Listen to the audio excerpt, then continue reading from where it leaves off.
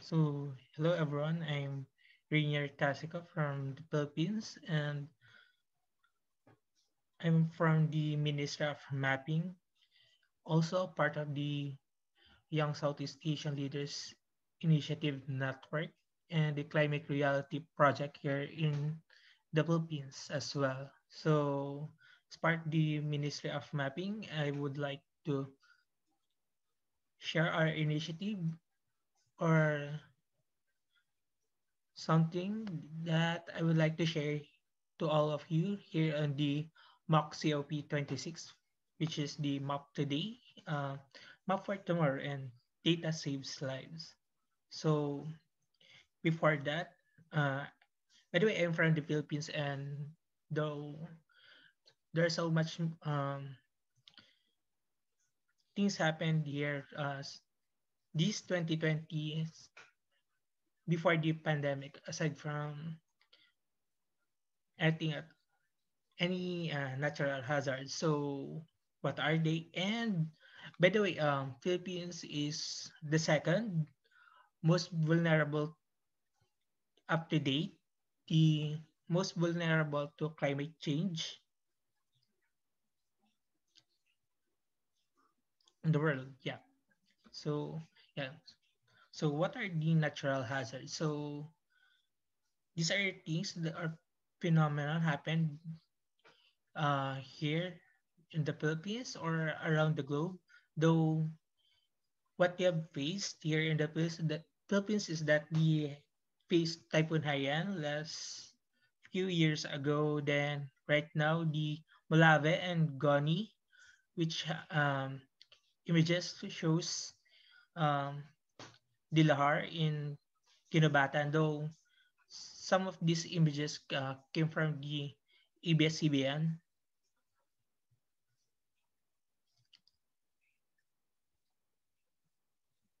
Next, so regarding the natural hazards, and this the images from also from internet and ABS-CBN as well. So child volcano eruption before the pandemic. And with that being said, the tropical cyclone density and tracks from 1884 to 28. So with that being said, the most vulnerable to climate change is the Philippines, makes it second around the globe. Uh, Credits to uh, Brother Bernard Alan Rocoma, or we call him BA. And next, okay, with this, achieving the audacious project of the humanitarian OpenStreetMap, mapping people, mapping for the people in need, mapping for the people and mapping by the people, and we map for the future. So, by the way, I just made that tagline and source from the humanitarian OpenStreetMap team. So let's start mapping. So then, with this, the planned activities for, I hope, as part of the youth here in the Maxio P26, that uh, we uh, plan to equip local communities across the country with basic mapping, contribution skills on the OpenStreetMap, participation on mapping activities hosted by the Ministry of Mapping with its collaborators for the communities, especially mapping the buildings, forests, roads, and further land use. So here, what we've done with the MapEx that we've mapped the sultans of Barongis in Maguindanao from the Bangsamoro region in Mindanao. Yeah. So this we use a satellite imagery in the humanitarian OpenStreetMap and the tasking manager. Then next, with an objective that to equip the environmental advocates, especially the youth, the Sangguniang Kabataan or the Youth Council here in the Philippines, and the barangay officials support. of the local government with basic mapping skills for the community using the Sendai framework to the vulnerable and hazard-prone areas in the Philippines. So, uh, okay, so the Sendai framework is much more on connecting the healthcare facilities here in the country as well, though which also um, we are doing in the MapEx projects that we are also mapping the HIV facilities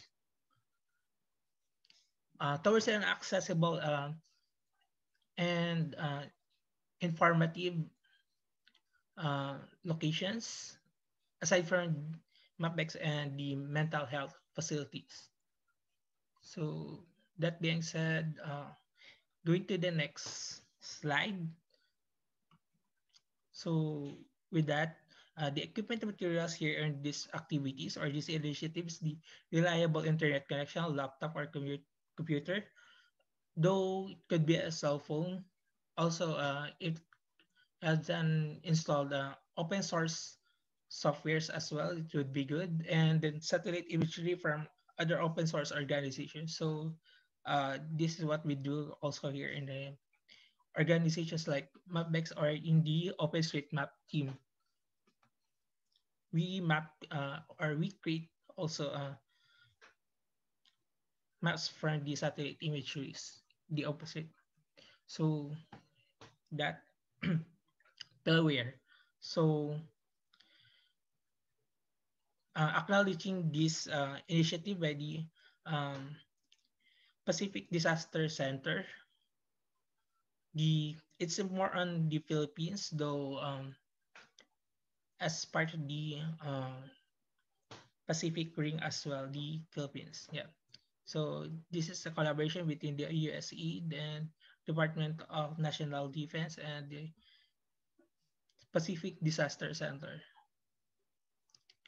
Yeah, the Office of Civil Defense. Sorry, correction for that. Then harnessing the youth's potential on towards the disaster reduction and disaster reduction efforts and potential to responses as well. So like us, the map decks, we also map safe spaces, HIV facilities, and some unmapped areas in the country, such as Romblon in Bicol, right now in Goni. Then past few weeks in yeah the one earlier from the Maguindanao in Mindanao of the Bangsamoro region. Then yeah okay, the Philippine HIV facilities and support group, which we are doing right now in the MapBex. Then also just earlier we made this one. We map or teach everyone to map as well in the humanitarian OpenStreetMap team. Much more on land use. So basically, we use the satellite imagery of the Maxar. Then, if we can find anything or more on validation, then we use also being the being aerial imagery aside from other cross validation sources for the imageries used, such as news or other areas as well, such or collaborators, especially in the disaster risk officers or the LGUs. So moving on, this is the theme of the mental health awareness led by Andy Tabinas. By the way, the MapDex led by Miko Tamura. Then mental health awareness. What do they do is that they also map mental health facilities in the Philippines.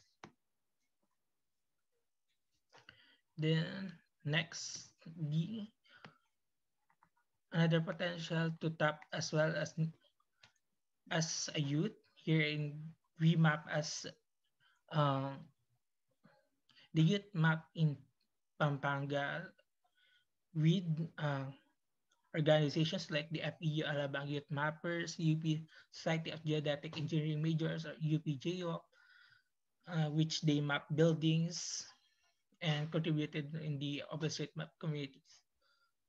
By the way, it's led by the humanitarian OpenStreetMap team, Philippine, and the Thinking Machines. Though in Pampanga, Faye Andal's team first handled it around 2013 before the humanitarian OpenStreetMap team did.